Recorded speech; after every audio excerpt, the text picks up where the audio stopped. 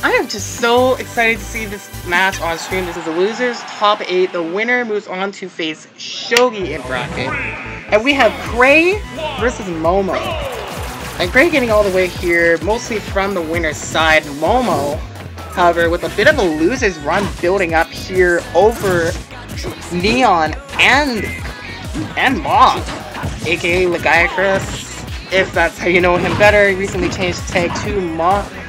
Yeah, Sam finally made it over him this season, starting it off quite well. And then Krey, another story here. And today he was gifted a Wii U with Smash Bros. And he finally can play this at home and practice even more. And he's already been such an excellent player as of late. This will allow him to just elevate his play even more with practice. I think the story for both of these two.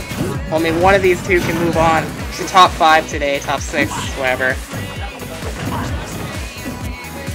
This is already quite a match so far. Some great pressure with Nair's trapping Krey where Sam wants him to be. Back throw, air dodge read. He does read it. And gets the forward air off of that. However, a little knockback on that. He's not going to be able to kill Fox. That will hurt. And just how fast Illusion is, he was able to recover so quickly. But regardless of that, Momo found a great opportunity to set up a stage back there. And he executed it flawlessly. Right? Landing down air. Tech chase. Positioned himself a little early though. Missing that up smash follow-up. Okay. I'm trying to not offer him any opportunity when he's at the ledge.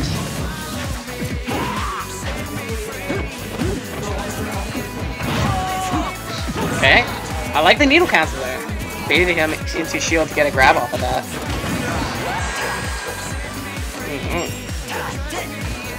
Very well placed up at that too. Catching Momo retreating back a little bit there.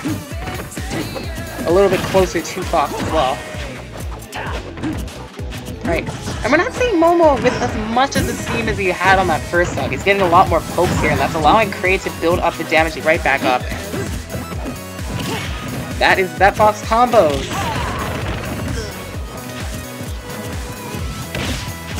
Good work, okay.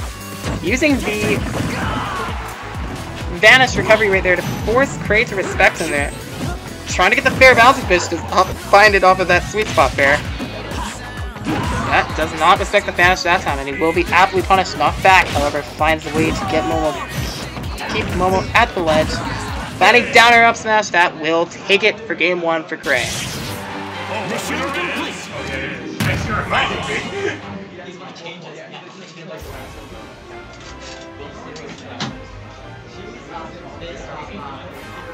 Right on.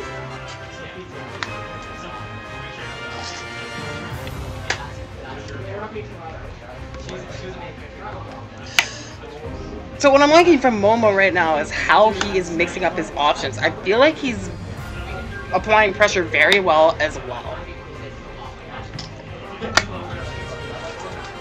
The one thing that I'm not seeing from him is recognition of how things are going to string up sometimes.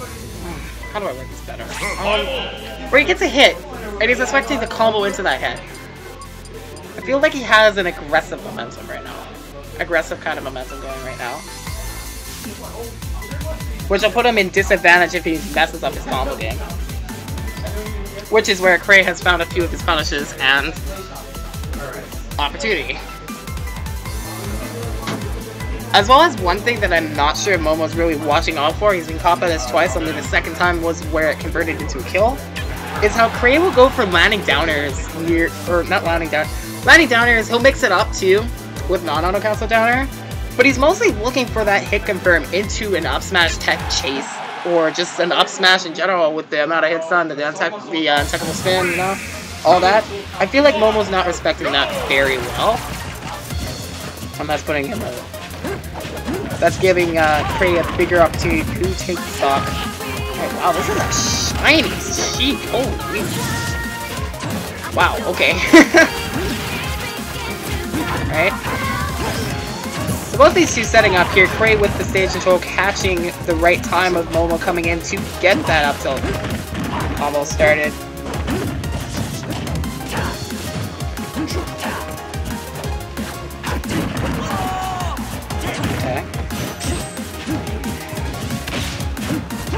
Yeah, see right there, he's putting a lot of pressure right there, and it put him at the ledge, and Krey capitalized off of his disadvantageous state, and now he's found a stock too off of Momo overcommitting there.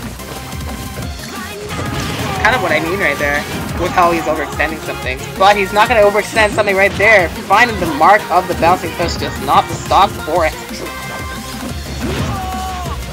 Okay, he does find the stock, that was beautiful!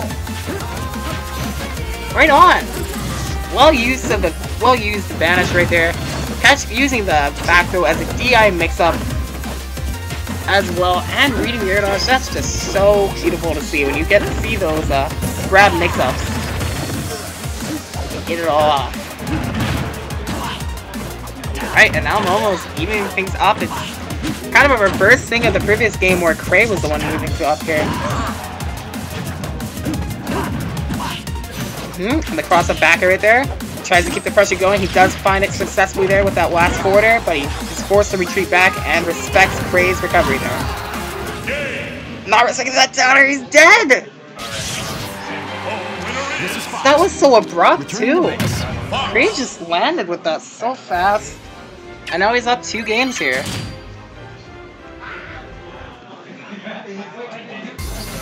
Wow.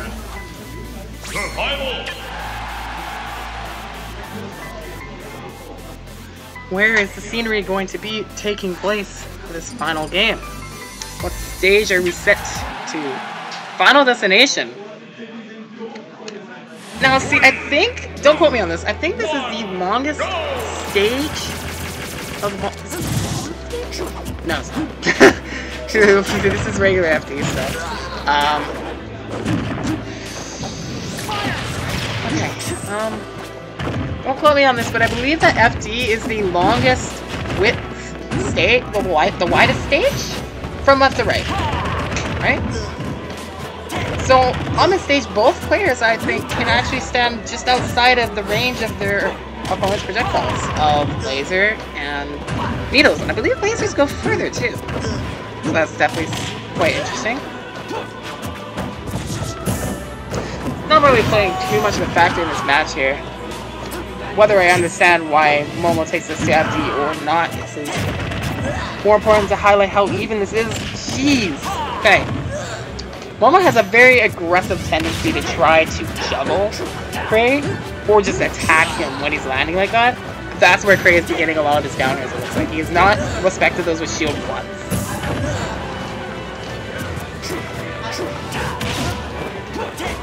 Okay.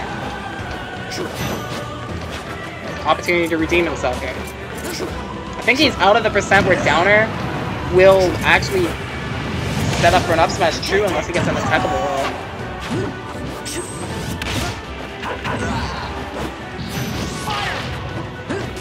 Okay. I like that from Momo, actually. I like that from both people, really. It was a creative mix-up on Krey's part to force Momo to respect him. That time he does get it! Wow, okay. I wasn't expecting that to work this time, but Krey actually set that up correctly.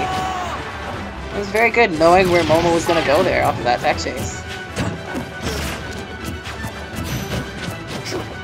Okay. I feel like a common theme of this set really has been respect and there's another word for it that I can't think of right now. It's just respect on the opposite of respect. That's what I see from the set here. Wow, I like that. That's so cool.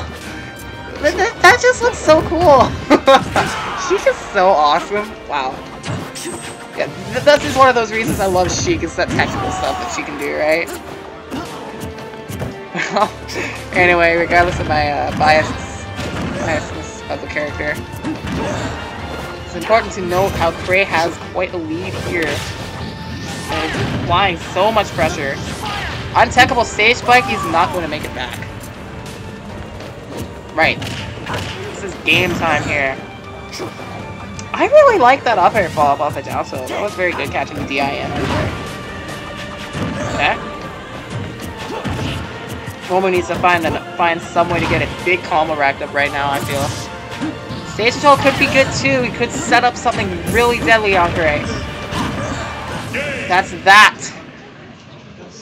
Krey so successful with that option. Gonna take it over Momo. 3. Oh. That is the set. Moving on to face Shogi.